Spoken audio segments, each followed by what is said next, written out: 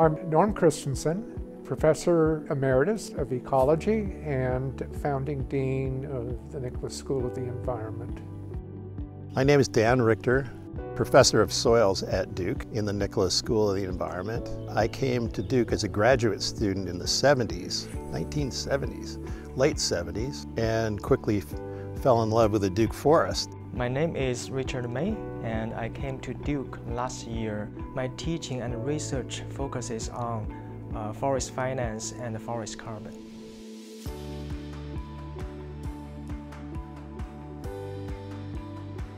Arthur Sperry Peirce, the chair of biology department back in the 1920s, played such a critical role in the development of the School of Forestry. He was instrumental in convincing the university that it ought to take this land that it owned and create a research and teaching laboratory called the Duke Forest. In 1938, he was instrumental in recruiting the first dean of the School of Forestry, Clarence Korstian, who really set the tone for what Duke would be doing, particularly in the area of forest ecology, for up to the present. When Korstian got here in the 1930s, the Duke Forest must have been a very different place. Southern Piedmont was an important region for the early economy of the young United States, by which time the soils were extremely erodible. So the environmental history of the Piedmont is one of extensive and very intensive erosional loss. And Korstian's task was to get trees to regrow on that.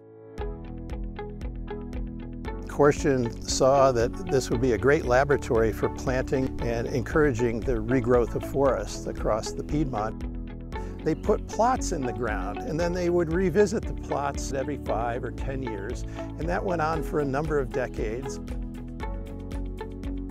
Then in the 1970s, the young Norm Christensen came. One of the things that really attracted me to come to Duke was having 7,000 acres of forest right at your doorstep.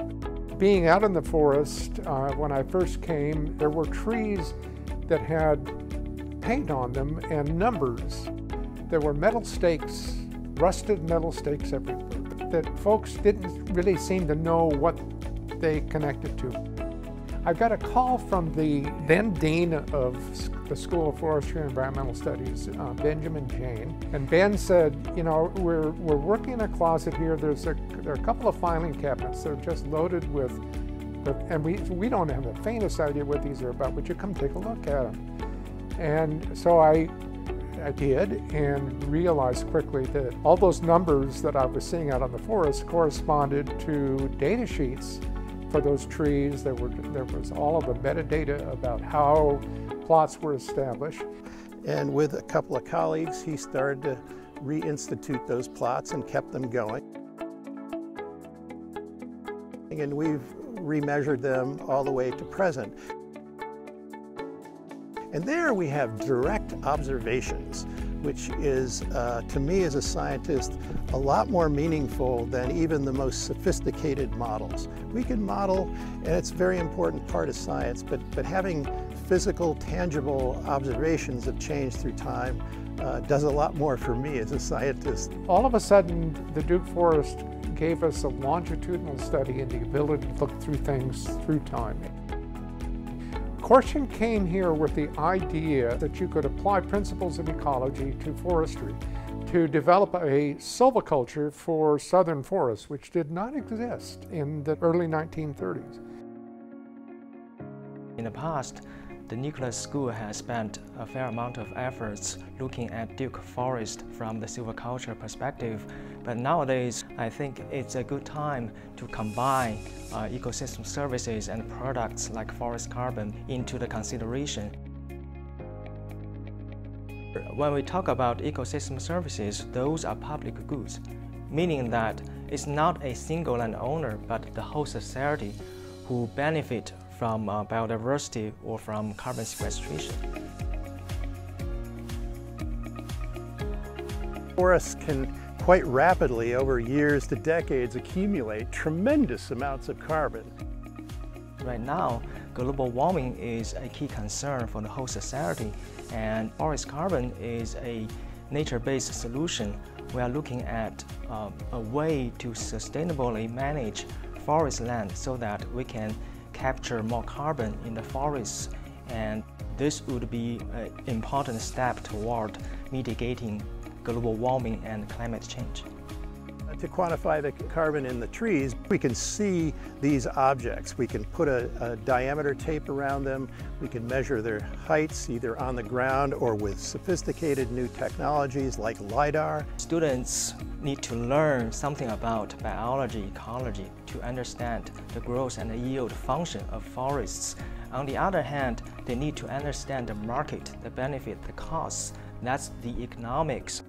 And this is truly an interdisciplinary discipline. No doubt, forest is a renewable resources, and we need to think about meeting the current need without compromising the needs of future generations. The vision that Clarence Quashian had when he came in, he could not have imagined the questions that we would have asked using his data. But we were able to take those same data and do all kinds of other things with them.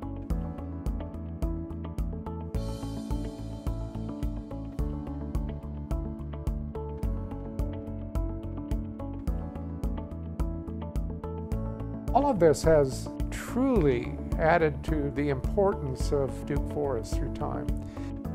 But none of this could have happened without the historic data. My personal connection to the Duke Forest is so strong.